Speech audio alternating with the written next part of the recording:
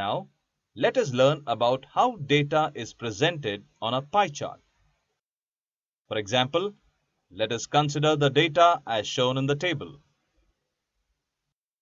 Before starting construction of pie chart, remember that to construct a pie chart, we need to consider that the sum of all the values of the given data is equal to the total number of degrees in a circle, that is 360 degrees.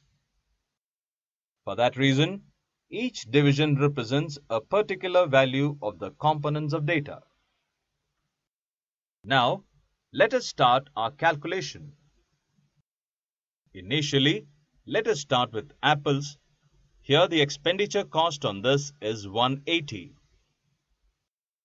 So, the ratio between the apple expenditure to the total amount we get as 0.4.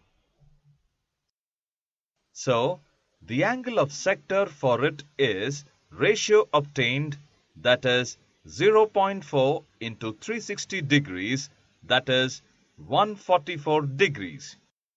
Similarly, the expenditure cost of bananas is 81, where its ratio to the total amount is 0.18.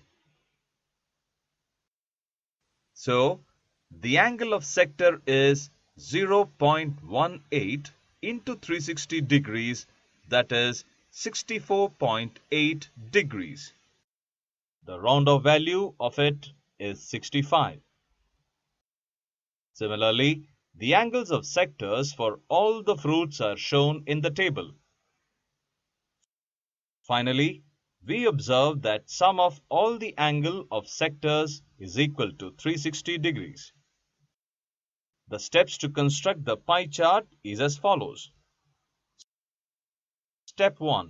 Draw a circle with any convenient radius and mark its center as O.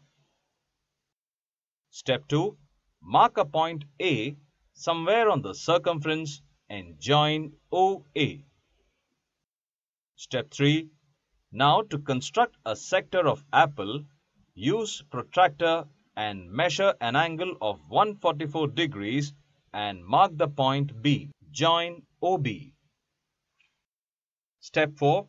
Construct angle of the sector for bananas is equal to 65 degrees.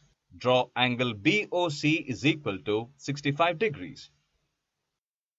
Step 5. Similarly, construct angle of the sector for orange is equal to 72 degrees, which is equal to angle COD. Grapes is equal to 43 degrees, that is angle DOE, and watermelon 36 degrees, that is angle EOA. Step 6. Shade different sectors with different colors for easy identification of sectors. Step 7. Give a key indicating the color or design used to represent the different sectors.